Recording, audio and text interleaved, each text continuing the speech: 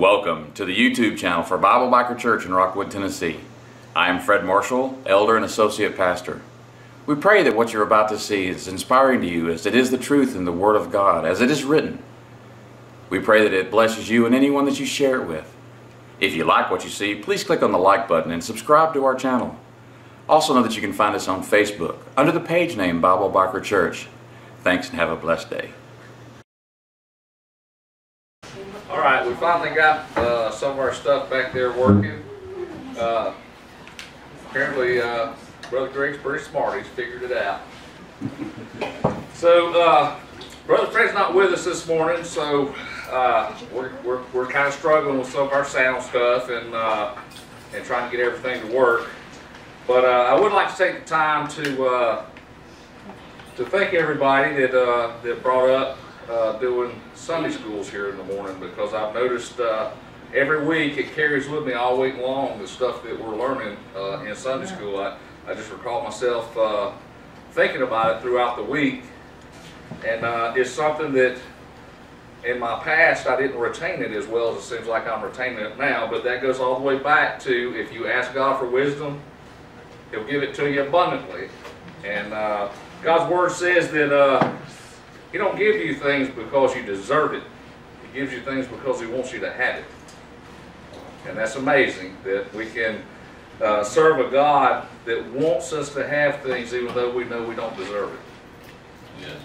So what we're going to try to do today is we're going to get our Brother Fred did pick us out some songs and try to get us set up for today. So we're gonna try and see if we can make that work. I don't know what they are. I'm just as surprised as y'all. Let me invite you to stand.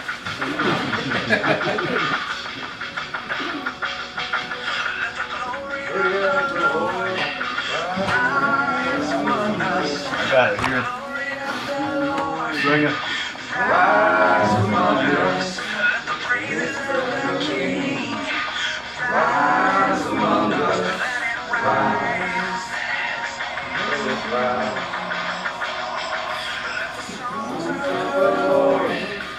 Rise among us, let the songs of the Lord. Rise among us, joy of the King. Rise among us, rise.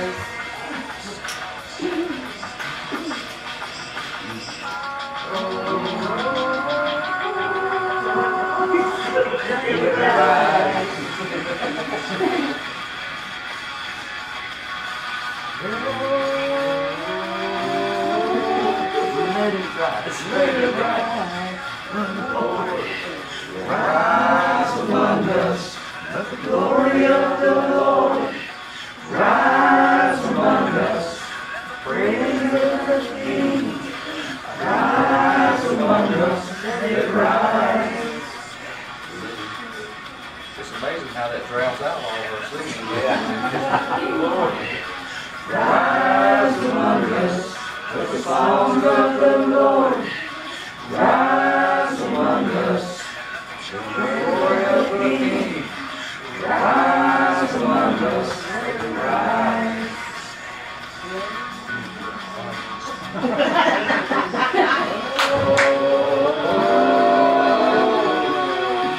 Let it rise.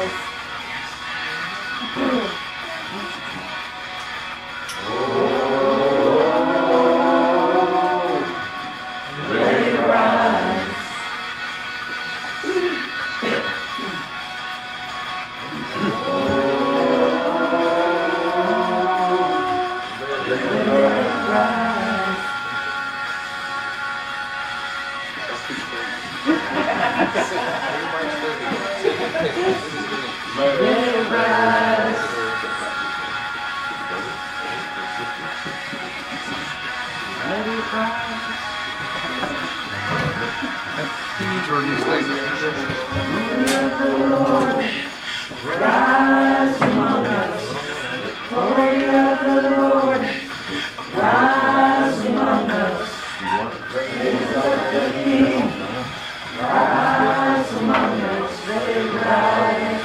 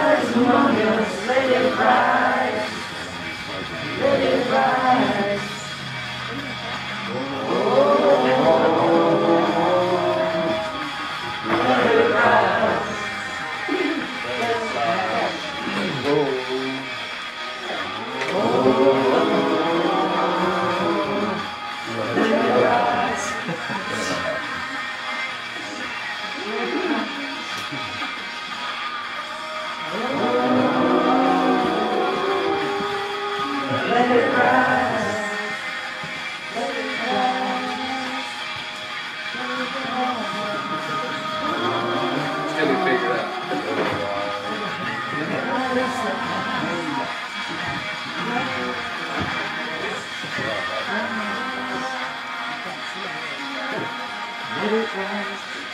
You guys just have a good time with this. We're going to edit it anyway.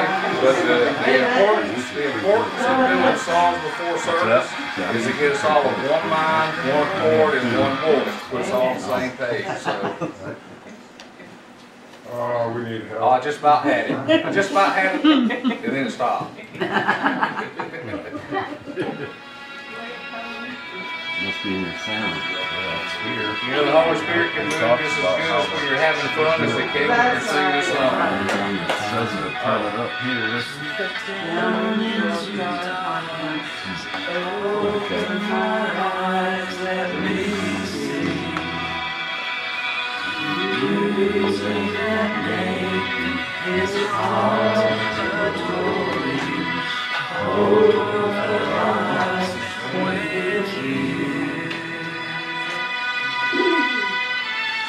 Here I am to worship, here I am to bow down, here I am to say that you're my God. You're altogether lovely, altogether worthy, altogether wonderful to me.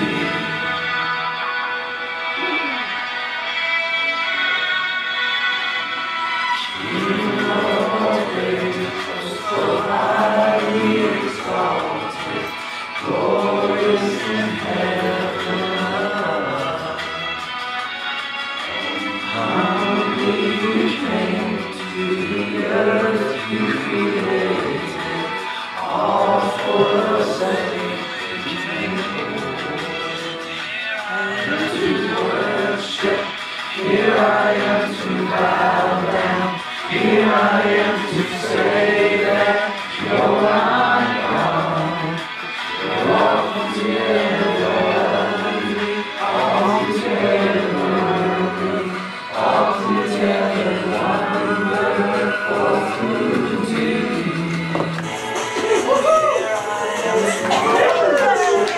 Here I am to bow down, here I am to say that you're my God. You're altogether lovely, altogether worthy, altogether wonderful to me.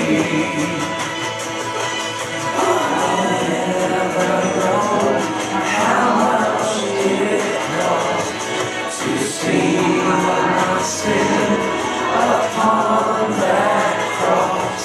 I'll never know how much it costs to see my sin upon that cross.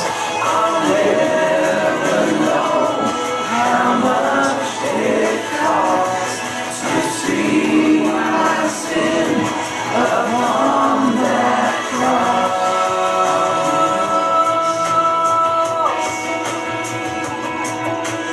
Here I am to worship, here I am to bow down, here I am to say that you're my God. You're altogether lovely, altogether worthy,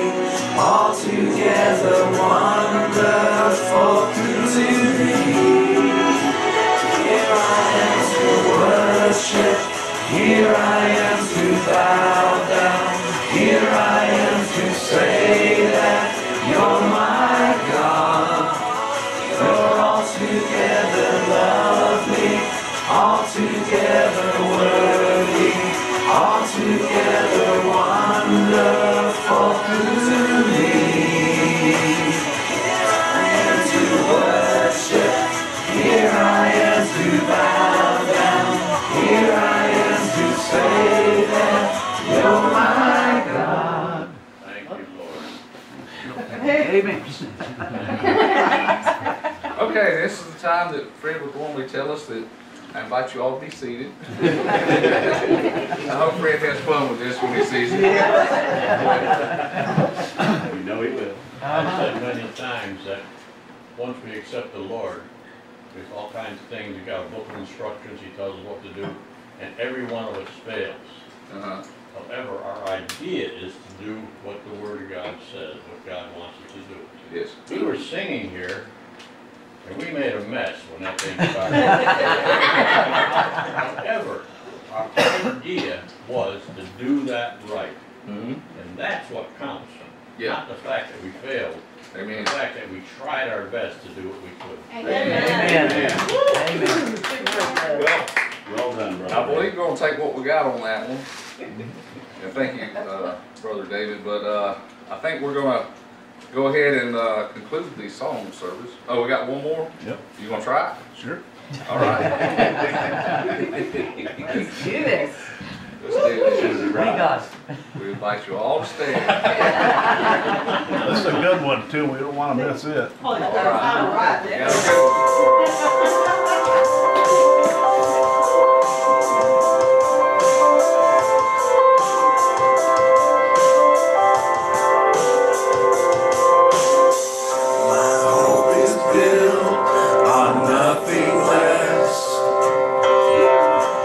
Jesus' blood and righteousness. I dare not trust the sweetest frame, but wholly trust in Jesus' name. Christ alone, cornerstone, we made strong, the Savior's love through the storm.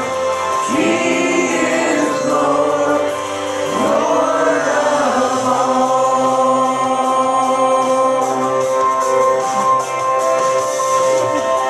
When darkness seems to hide His face, I rest on His unchanging grace. In every high and stormy gale, my anchor holds within the veil.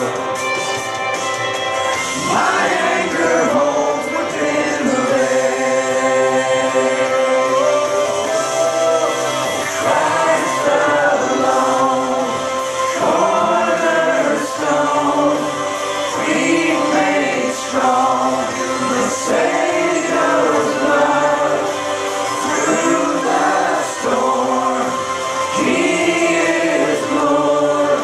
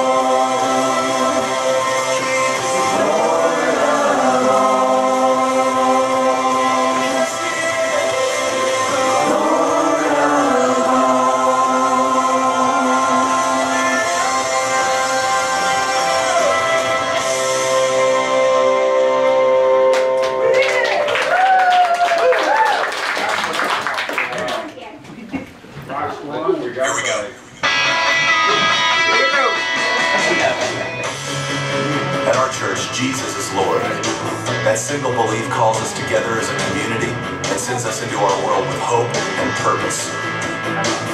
At our church, your past will never define your future. There's always redemption, which means there's always a brighter day. At our church, we don't think we're better than any other church out there. We're just doing our best to become our best. At our church, we want you to believe in God, but we also want you to know that God believes in you. We are not against people who don't attend church anywhere. Instead, we pursue them with love, the very same love that's pursuing us. At our church, we're learning to serve God with all our hearts, and we're learning to worship Him with all our lives. And if you're looking for the perfect church, we're not it. At our church, we will make mistakes, but we will choose to grow from them.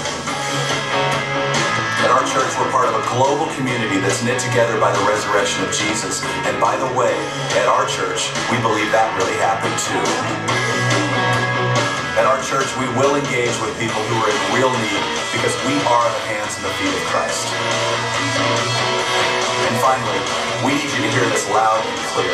At our church, it's not really our church at all, it's His. And we live and move and breathe in His church for His glory and His fame, not ours. So here's the invitation. You're invited to jump in with your whole heart at your own pace and to experience the life that awaits you in Christ. Friends, this is going to be good. Welcome to our church. Amen. Amen. Amen. A couple of quick things before we have our chopper church. One of the things that they say is this is not our church, it's His. And who did Jesus sit with and talk with at the big fancy dinners that they had with all the Pharisees? Did He sit with the high and mighty church figures? No. Or did He sit with the publicans? The ones that were out there. Plebeians. Yeah, the heathens. Plebeians. The what? Plebeians. Plebeians. Yes. Okay. They called him wrong. Okay, so what this is saying is, you know, this is not our church, it's His. So if we allow Jesus to still have His way today, and it'll be just like what we preach, that everybody comes to that door is welcome. Yeah. Because Jesus has set them the way they are. So who are we to change that? One of the things I'd like to do this morning is I received a Father's Love letter today, as most of us did, and it's very fitting today to read that to the church, because today being Veterans Day, one of the most important things to a veteran, one of the most important things to a soldier, a sailor, an airman, or a troop is to receive letters from home when they're overseas. When I was deployed overseas, one of the most important things that could change the whole tone of what was going on during the day is mail call. And to receive a letter from someone who loved you, very important to us. I know that one time for 3 months we were out deployed. They had a little civil war going on in Liberia, and this was before we left for Desert Storm. And during that time, we were there to evacuate the embassy and to keep people safe. For that 3 months, we didn't receive any mail. We didn't receive any word from home. And this is a ship full of people with families back home, kids, people that had kids being born that didn't even get to have letters from home to tell them how things went. And this just sets the tone for what it's like for a lot of veterans out there. We've had situations to where, you know, they carry the mail in a big cargo net hooked to the bottom of helicopters. We've had times where they've those have come apart and lost all the mail in the ocean. And to go for 3 months without mail, and you work with the people that you work with all day, and at the end of the day or at the end of the night, we have night shift and day shift. It's 24/7 operations out there. There's no holidays. There's no birthday time off. If you call in sick, you got to be sick enough to be laid up in a hospital bed, or you get what you get and you go on back to work. Now, during this time, we had brought on all the refugees that we evacuated from the embassy, And they had to sleep in our area. They call it a berthing area where people live on the ship. And our place that we lived on the ship was called medical overflow berthing area. And we had an upstairs which was night shift, and the downstairs was the day shift. Oh no, the upstairs was where our night shift stayed. Day shift was where our the second deck was. Well, when we brought all the refugees out, they put them in medical overflow. So as I would be getting off from work, I'd go tap the guy that was in the bed that I slept in and say, hey man, it's time for you to go to work. He'd get up and go to work, and I'd get in that bed. They called it hot seat and racks is what they called it. But that was how we lived. And with all that going on and not getting any mail from the outside world, we were at each other's throats. People were wanting to kill each other. I mean, they just hated each other. But by the time that first helicopter arrived with our mail, and mail was given out, everybody was so happy just to hear from home. There was a lot of hugging necks going on, and it went from where we despised the people that we lived with and worked with every day, and it went to where we were just happy to see each other because we got information from back home. So with that being said, and today being Veterans Day, if you have a loved one that's overseas, or if you know of anybody that's overseas, neighbors or whatever, give them a little information from home. It's very important to them to at least feel like they're part of America, even if they're not living in America while they're fighting for it. Okay, do we have any veterans up there today? Just you. I'm only one, and I'm already standing, so. What I'd like to do before I read this is I'd like to have a moment of silent prayer for the ones that we have that are still fighting for us. The ones that are home that are still fighting a battle inside.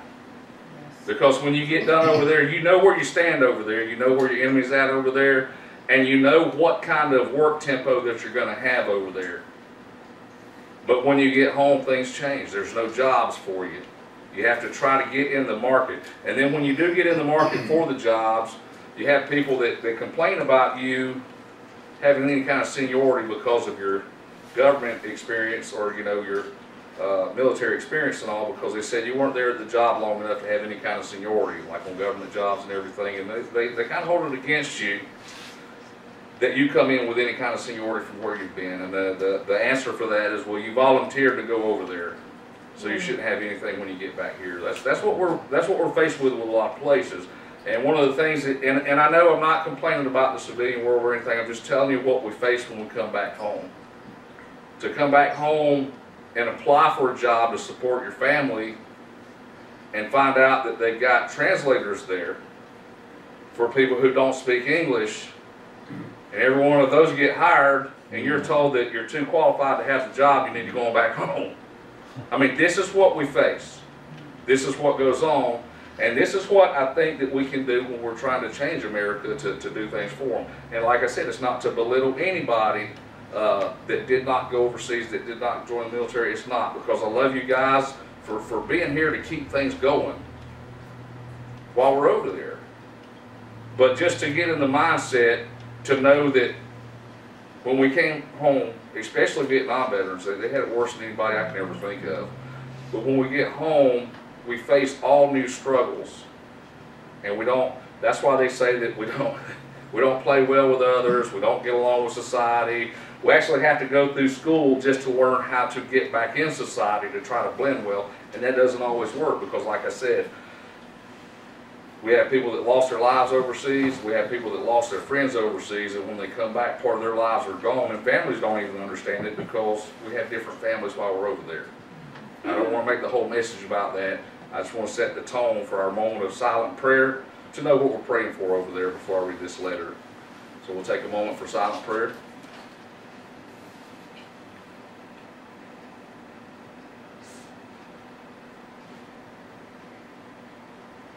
Dear Heavenly Father, Lord, we just thank you for everything that you've done for us, Lord, and we just thank you for the people that are over there fighting for our freedom. Father God, we just thank you for the ones that have gone before us and fought for our freedom. And Lord, we thank you for the ones that didn't get to come back home, Lord. We just thank you for their ultimate sacrifice, Father God, and we thank you for the sacrifices made by the ones that are coming home, for the ones that are willing to do it in the future, Father God. We just pray that you'll look over them and protect them, and we thank you, Lord, and we thank them for honoring our freedom, Father God. In Jesus' name, we pray that you'll be with each and every one of us. Amen. Amen. Okay.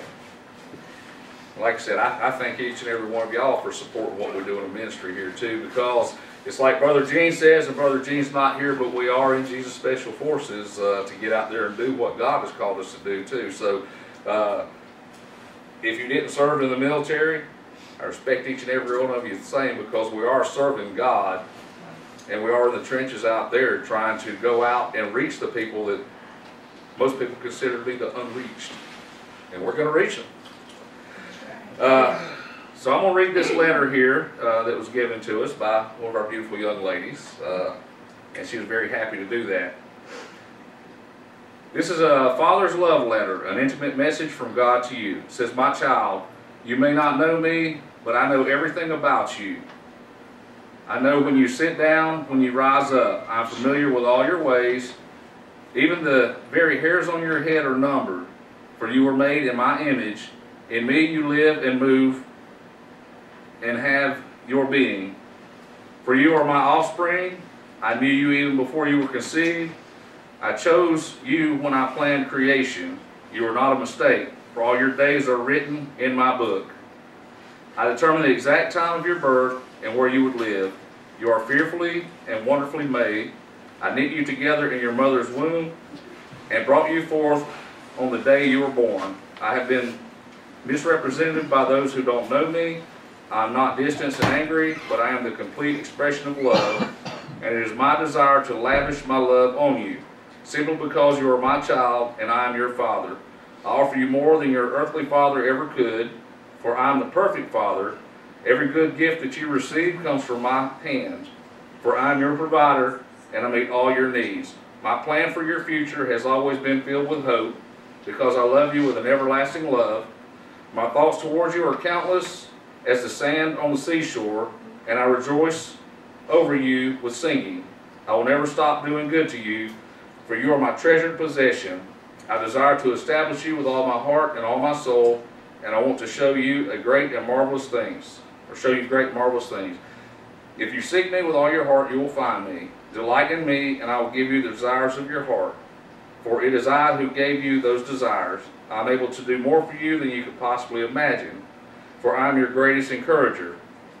I am also the Father who comforts you in all your troubles. When you are brokenhearted, I am close to you, as a shepherd carries a lamb. I have carried you close to my heart. One day I will wipe away every tear from your eyes, and I will take all the pain you have suffered on this earth. I am your Father. I love you even as I love my Son, Jesus. For in Jesus, my love for you is revealed. He is the exact representation of my being. He came to demonstrate that I am for you, not against you, and to tell you that I am not counting your sins. That's very important. He's not counting our sins. Jesus died so that you and I could be reconciled. His death was the ultimate expression of my love for you. I gave up everything I loved that I might gain your love. If you receive the gift of my Son Jesus, you will receive me, and nothing will ever separate you from my love again. Come home and I'll throw the biggest party heaven has ever seen. I have always been Father, and I will always be Father. My question is, will you be my child? I am waiting for you. Love your dad, Almighty God. Amen. Every pause that I took in that from every sentence is backed up by Scripture from that I read. If you don't see the paper, look at it, because everything that I read, every pause was a pause for where there was Scripture in there to back up everything that was said on that. We thank you for that letter. And I hope there are veterans out there that get to receive that letter and know deepest, darkest nights of anybody's life, there is light. And we are that light.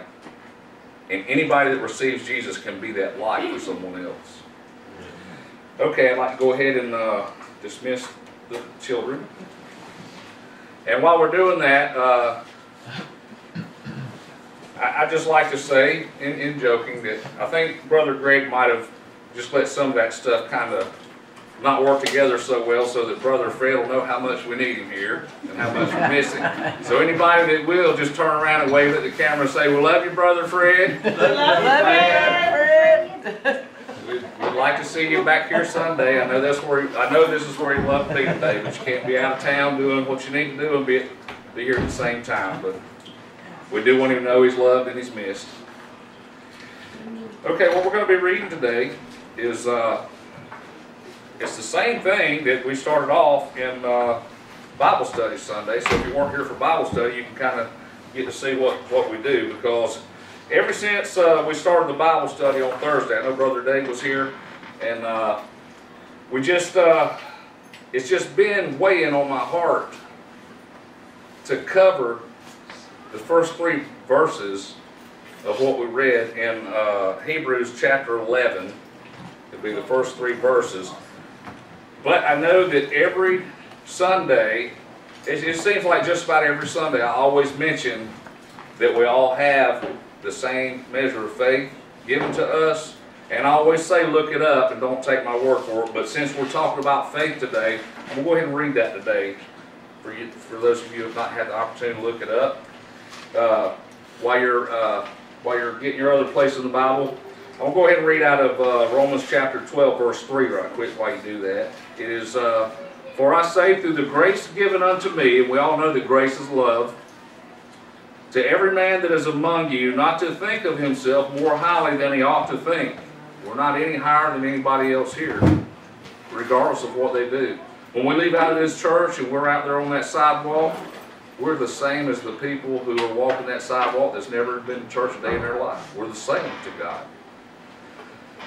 It says, but to think soberly. And to think soberly also, I would think in my heart that means, to be humble. Think about what you're doing when you're out there. You're not over anybody. The works that you do are not more important than anything anybody else does to God. What you do is important to you to retain your relationship with God, your personal relationship with God. But it says, according as God hath dealt to every man the measure of faith. And I wish in this day and time, the word "the" in there, I wish in this day and time it would be capitalized to understand that I don't have a quarter of an ounce of a measure, and Brother Dave have a half ounce of a measure, and Sister Joan have 1 whole cup of a measure. It's the measure. That means we all have the same. And we talk about it all the time that then Brother Will, how come some people can talk to God and know what's going to happen better than I do? It was the same way some people can pick up a 20-pound weight and keep curling it in each arm, and their arms get bigger and bigger than my arms. They exercise that faith. Okay, and one of the things, I know the children's not here, but I can even break this down to a level of that a child could understand it, which that means I could understand it for one time. But when we talk about faith, I'll read the first verse out of Hebrews chapter 11. It says, now faith is the substance of things hoped for, the evidence of things not seen. So let me break it all the way down to a child's understanding. I really want to see The Incredibles Part 2. And I know it came out on DVD this week. So I know it's out there for me to be able to go have it. So I go to the red box.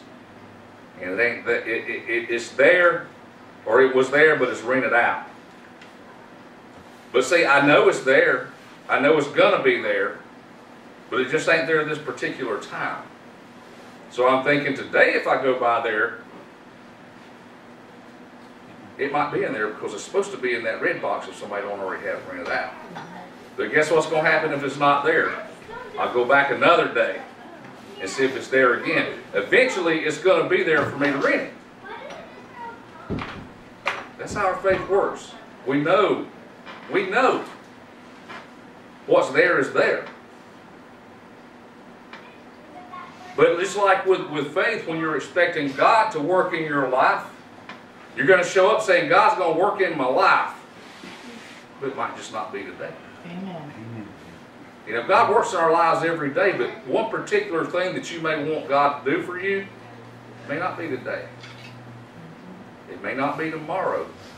But as our faith tells us, we know it's going to be there in God's time. We can't pull God, we can't push God, we can't drag God, we can't sway God. We can't even talk to God in a way to make Him change His mind other than change the way we are when we accept Jesus in our heart. Because you're either going to heaven or you're going to hell. We don't change God's mind on that. We accept what God told us from the beginning. God is God. We don't control God. God does not control us. God gives us a choice. And through our faith, we know that choice is there. And we choose to follow because we know what's at the end. We know heaven's there. Just like that DVD I talked about written, which might have been a little bit silly to talk about at first, but like I said, I like to break things down where I know I can understand it. Because I know if I understand it, everybody can understand it. But today could be the day that our heavenly home is there for us to move into. Yeah. We never know that. That's why it's important for us to go around and take that faith. Because you know what? That same measure of faith that we all have to go out and disciple for God, because we know that Jesus is real. We know that Jesus told us to go out and be disciples. We know that we are to go out and minister to others because we know what's waiting for us. We know what salvation is. And we know that if we don't believe, we don't have that heavenly home. Is that why it's important for us to tell? One of the things that I wrote down today that was on the board here when we were doing our Sunday school lesson, it was, he said, stay ready. It's important to stay ready, but how do we stay ready as a ministry? How do we stay ready for when Jesus comes back or for when God takes us home? The way we stay ready is that we stay busy. Because what happens when we're not busy? What happens if we're playing it safe? What happens if we're sitting back and not doing any work for God? What happens? We get that attacking us every day telling us, you better play it safe. You better keep playing it safe. Don't get out there and mix with that world. They'll overcome you. But if you're not constantly working for God, that world will overcome you. You don't see God's miracles out there if you're not out there talking to others. You don't see God's miracles out there if you're not dealing with the public. The only thing you see is what the devil wants us to believe is that we are to come into this church and stay safe.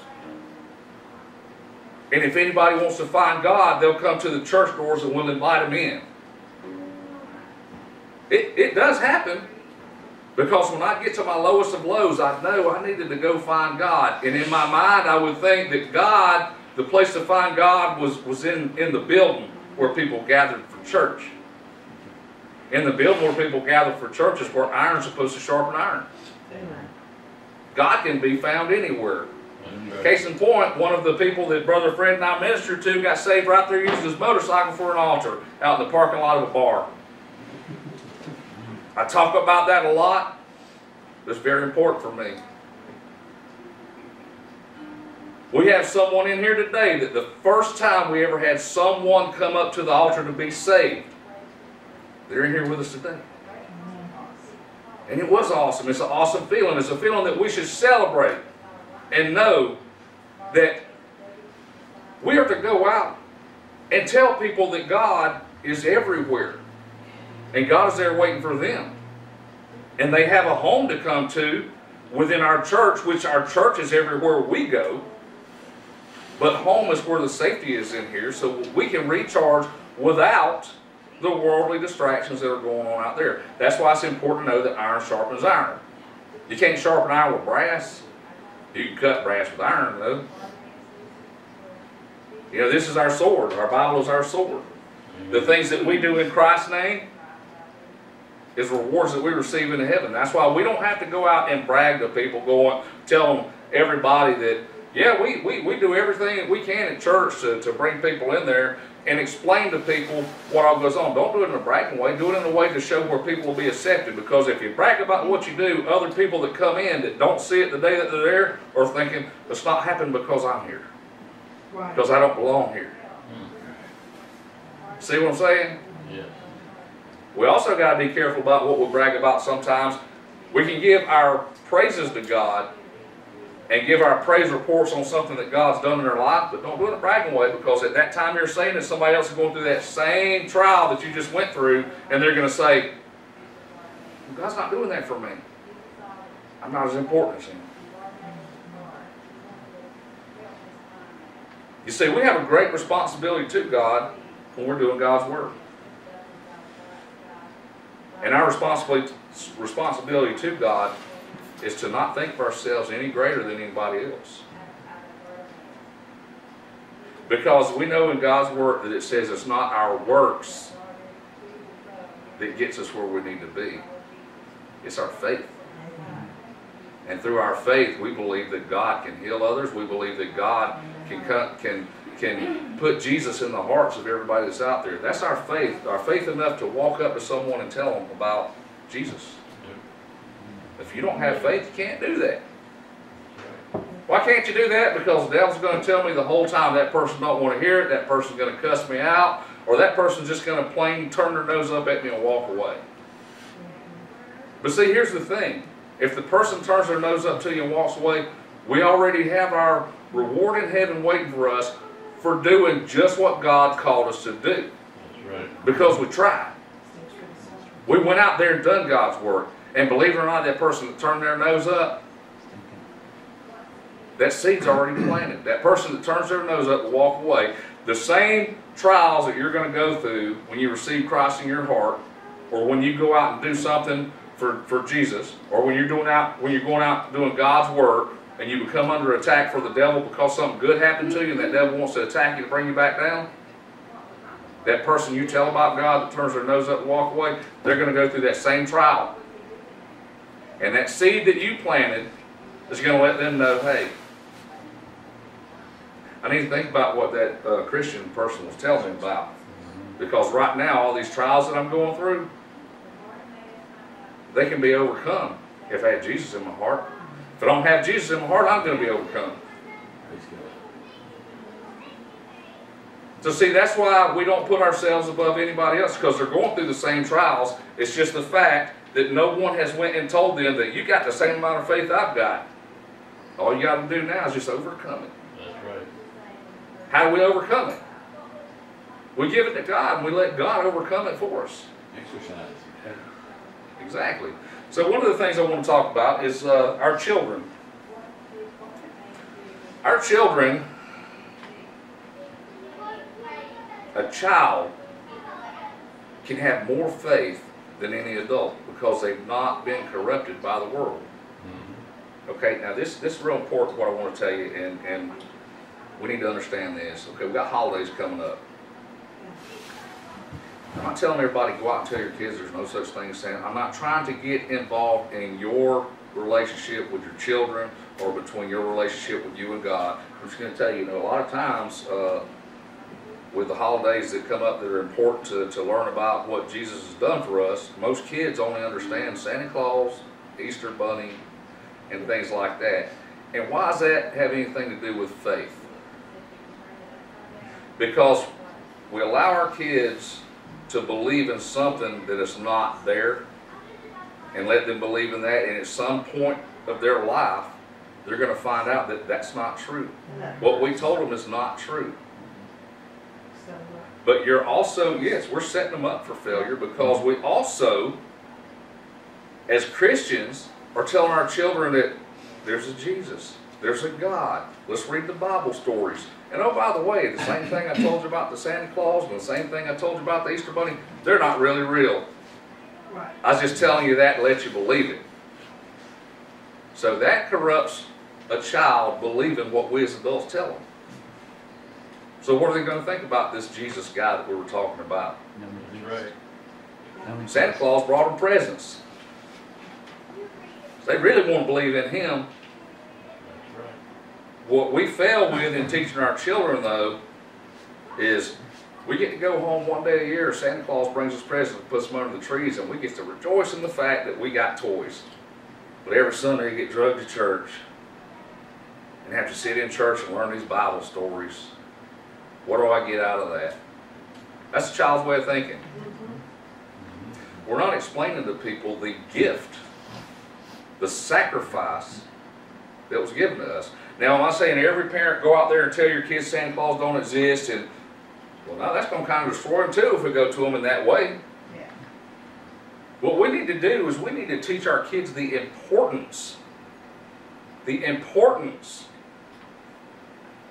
of what we teach them that's out there for them, for their salvation.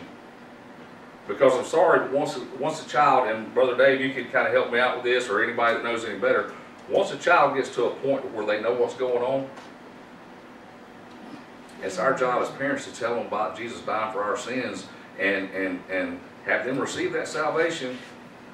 Because you don't just turn 18 and all of a sudden you got to be saved or you ain't going to go to heaven. You get to where you know what's going on, and if you ain't saved, you ain't going to heaven.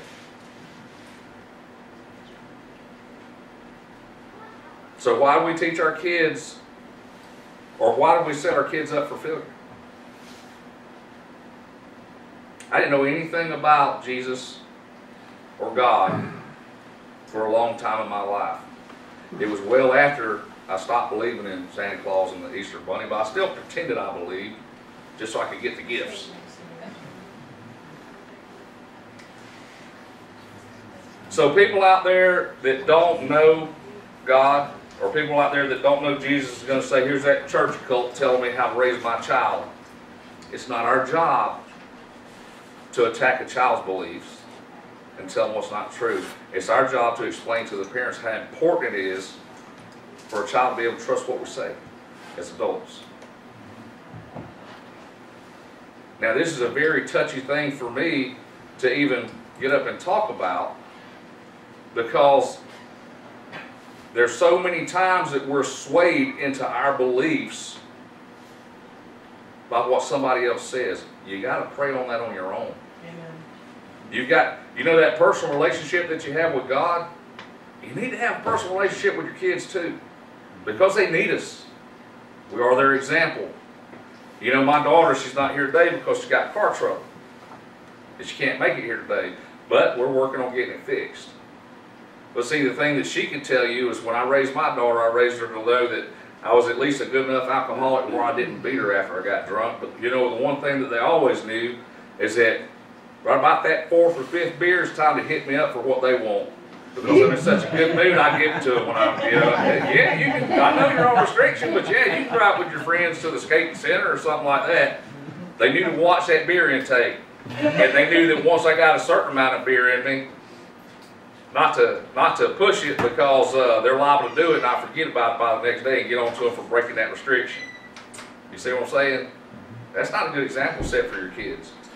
Good example to set for your kids is be the type of parent when a kid can look at you and respect you enough to take what you say for granted, instead of only respecting you when you got that alcohol in you and they can get their way. Yeah. We have a very important job, not only as parents but as Christians, because these a new child of God could be 90 years old. And they're a babe in Christ's eyes. That might be closer to getting where we want to go, but they're still a babe in Christ's eyes, and it's still our job to teach them. Yeah, I've always felt like an elder of the church doesn't have to be the oldest person in church. It could be one of the experienced Christians in the church, which could be a very young man, way younger than me. Here's another thing about faith. In chapter 2, on faith, for by it the elders obtained a good report. Remember what I said, elder don't just mean the oldest person in church. Elder means the experienced people in church. They've received a good report for having that faith and showing that faith to other people, because we inspire people to believe. We inspire people to see our faith and have their own faith so that they can exercise that faith. In chapter 3, through faith we understand that the words were framed by the word of God, so that things which are seen were not made of things which do appear. Here's where I'm going to go back to another cartoon for you. I thought about this during Bible study, and you know, it's one of them things like a Star Trek type thing or something like that, where you sit there and you see them producing clones of people through like a conveyor belt. You know, you got one guy sitting here creating these clones, and it's got this lifeless body laying on a conveyor belt and going through all these things, and when they come out, they can walk and talk and do all these things. See, we don't see how the human body is formed. I mean, we can get all these medical journals, and we can look through all this stuff on how a baby's formed and how a baby grows in the womb, but we're still missing that point of faith of knowing that that baby that's formed in the womb is going to come out. So see, God's not sitting over there to the side where we can all go up and say, hey, God's going to create another baby for us to watch be brought into the world. And we all go up and gather and see God taking that clay and molding it up into a baby, and then a baby's formed. No, that's where we have to have faith in God. God doesn't have an open view of heaven for us to see right now, because we get there through our faith. That's right. We don't see God. Now, we talked about God's hand coming down in Bible, or in our Sunday school this morning, in the men's Sunday school. We talked about the hand of God coming down and writing on the wall for the king to see, and how the king trembled in fear because of that. But see, we don't see God's hand coming down and painting the flowers. I mean, you ever go to a place like, what's that, Biltmore Estates, and see all the flowers that are out there, and the beauty of what's been planted out there? Man planted it, but who made it grow?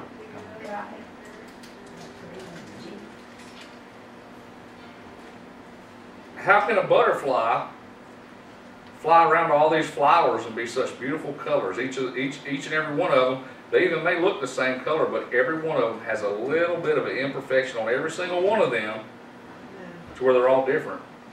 Just like, how can God create all of us, but we all have different fingerprints, and not one the same out of all the people on the earth? And He knows the numbers of hair on our head, just like what the letter said that we read today. These are all things that inspire our faith. I'm not even going to get into all these people that try to prove doubt through the Bible, because there's so many times I've heard where people have tried to prove the Bible wrong, and they've converted right over into being a Christian because they couldn't do it. They can't do it. They're going to always try to do it, but through the Word of God, we know that they won't be able to do it. So that faith that we have each and every day carries us where we need to go for ourselves, but it's also our job to take our faith. Remember, they call it the leap of faith. I talk about it all the time. When someone gets saved, it's not between me and that person and God for them to get saved. That is a special moment between them and God that we're to celebrate as Christians, because we've had another person join our ranks to go to God and take their spot in heaven. And know that this person that we sing and this person that we talk to, it's not anything for us to boast about that we did. It's that God let that Holy Spirit come down through us telling them about Jesus, and they accept Jesus in their heart, and we know, here's somebody else going to be my neighbor in heaven. I can go right next door and say, hey, I had coffee this morning. Brother Dave will be over there every morning asking, you got your coffee ready? So see, we are a family of Christians that our sole purpose here on earth is to be ready for God, or be ready for Jesus to come back, and do that work while we're waiting, and see how many other people that we can get to go with us. Now, Brother Fred was not here today, and that Holy Spirit started moving on me through that last song we sung, and I even forgot to open up in prayer this morning, and I kept saying it's time to open up in prayer, but that Holy Spirit jumped in there, and I keep on going. But you know what? God had this message. Yes. So, Amen. God bless this message. And this church is not a place, this church is for anybody that wants to come to find God, but it's really important. Let's get out there and show people that God is everywhere. When I needed God in my life the worst, I just knew that I could ride up in a church parking lot and things would be okay. But you know what? I didn't know not one person in that church, and not one person from the church I ever even come out to the parking lot and talk to. But I knew I could be close to God there because nobody ever told me God's everywhere and you can reach Him everywhere. I had one man tell me that he was not saved in the church. He didn't go up to the church altar to get saved, but he had a personal relationship with God, and he asked for Jesus to be in his heart. It's important for us to tell people that if you receive Jesus in your heart in your bathroom, that's acceptable to God. People are being misinformed. And all we got to do is just take the word out there to them. Brother David, would you please dismiss us in prayer? Thank you, Father. Thank you for your love that you show us every day, Father. Thank you for your presence here when we came to see you, Father. Thank you for your word. Help us, Father, to take that word and use it to your glory, Father. Direct us, Father. Lead us by the Holy Spirit in everything we do, Father. We give you thanks for all of this in Jesus' name. Amen. Amen.